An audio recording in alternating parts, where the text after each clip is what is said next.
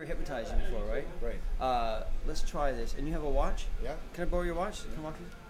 I'm not sure if the to change the time I just pull this out, right? Yeah. Oh, it's got no date on. Okay, let me see if the I don't want you to see this. I'm just going to spin the hands around your watch. Let's try this. So there's that. Let's go for right about there. This sounds funny. Hold your left hand out. I just want you to hold on to it and close your hand around it. And so that'll never let go. I just set it to a random time. And this is the idea.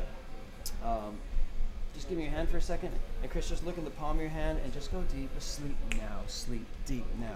Chris, I want you to see in front of you a grandfather clock. Imagine the hands on this clock spinning around and around and around and around. When I snap my fingers, they're going to stop at a time. I want you to lock this time into your mind. Now, open your eyes, Back. Did you actually see a clock in your mind, a grandfather clock? Yeah. And you've done this spin around, it stopped in a time. Yeah.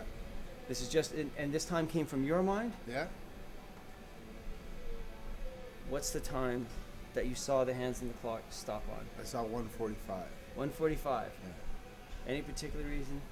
Just random? No, yeah. Just You've been holding your watch the whole time. Yeah. I don't want to touch it. Check it out.